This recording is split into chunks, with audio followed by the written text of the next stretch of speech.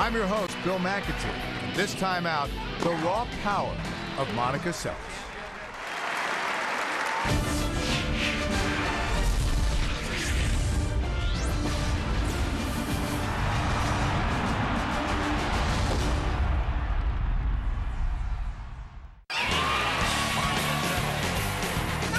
Standing on the court, surrounded by spectators, there is nowhere to hide any weakness in your game.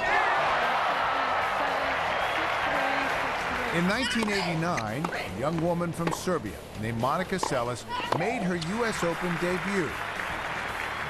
And even though she was all of 15 years old, it was quickly obvious that the center of the action was where she belonged.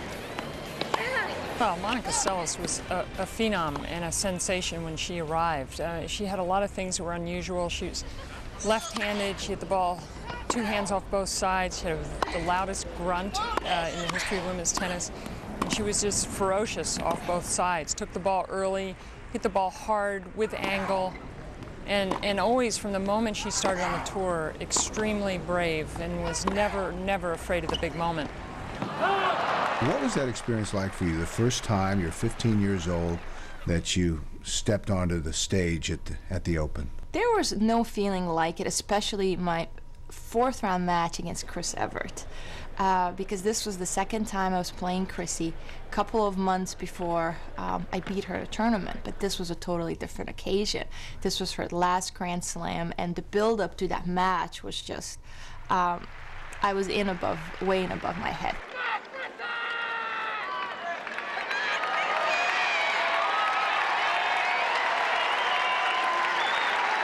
Quiet, please. Thank you.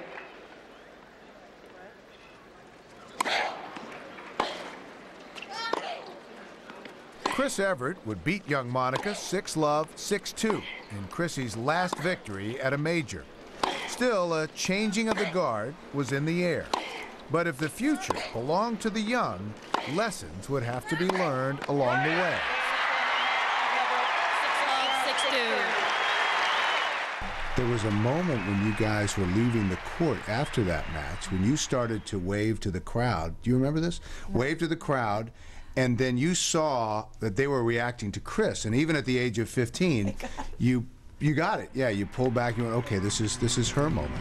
I just remember going out there on the court, and I think in the entire stadium, besides my family, not a single person was cheering for me. And at that age, I was not used to that, because usually they were cheering for me. I think Monica had a few important matches that we'll all remember. And the first one is '89, and I'll never forget Chris waving goodbye. And it's kind of appropriate that Monica was the last one, because there's similar styles, and Monica became such a great champion.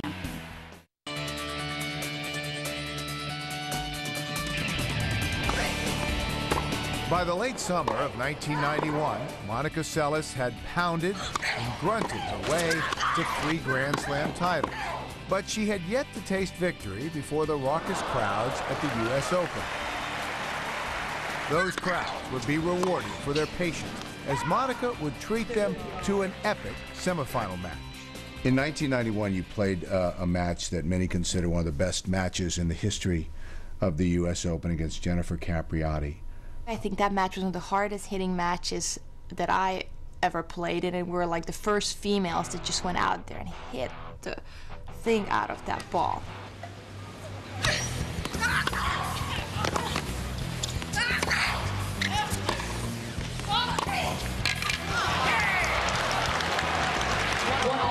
The match everyone remembers, myself included, was that semi against Jennifer Capriati.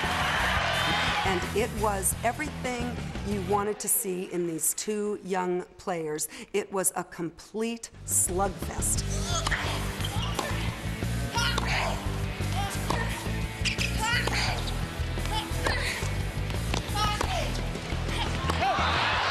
Having been through either playing or as commentators or spectator 30 U.S. Opens now, probably a match I remember as much as anything for the tension was the semifinals in '91.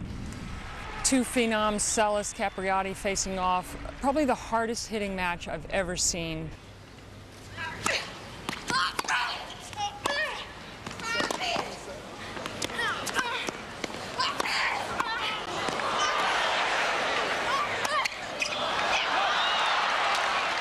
They both had just ferocious ground strokes. They were really a lot of fun to watch. Of course, they always had the gruntometer on Monica Seles. You know, she was so loud with every stroke she took.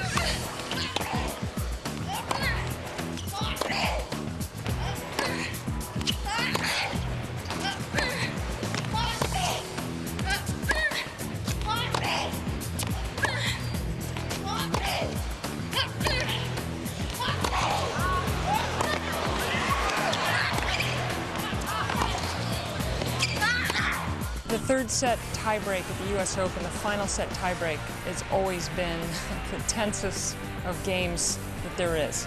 And that third set tiebreak was just through the roof. I remember watching and just my own nerves and anxiety was just palpable.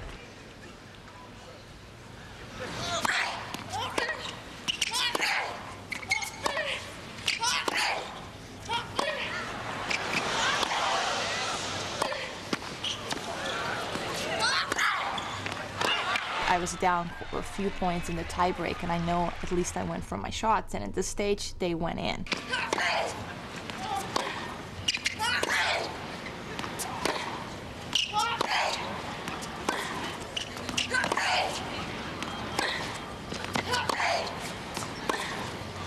There was so much build-up to that match because neither one of us has won the U.S. Open beforehand. So this, to me, I viewed a Grand Slam very differently. So I was like, Monica, this is it.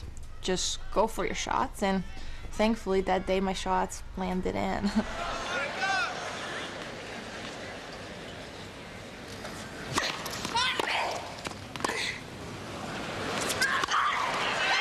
I think Monica really did a lot to change women's tennis in the fact that it was the first time that anybody hit the ball hard off of both sides relentlessly. Every shot that she hit, she was trying to end the point.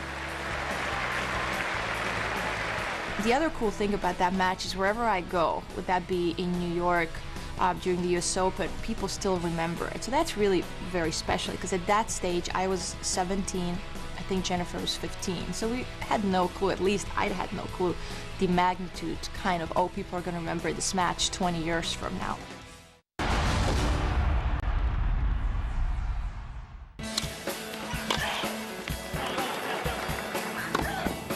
In 1991, after defeating Jennifer Capriati, the newest young gun on tour, in a semifinal match for the ages, Monica would have to face a living legend for her first U.S. Open championship.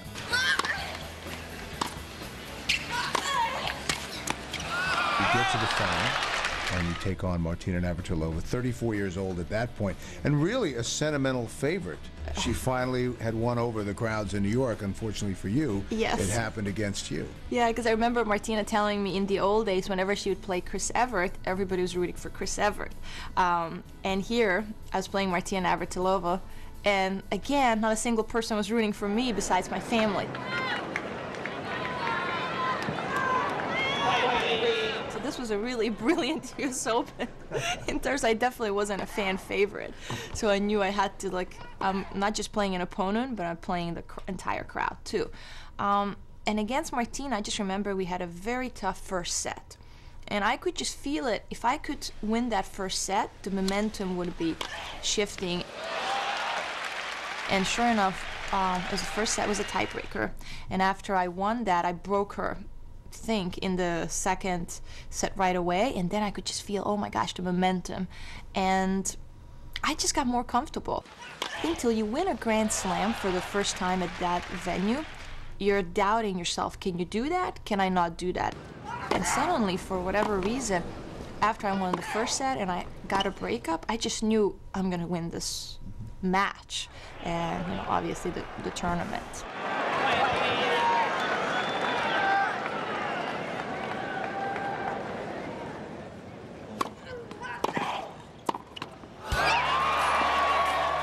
Her first U.S. Open title would be her fourth Grand Slam singles championship and really cement her position at the top of the world rankings.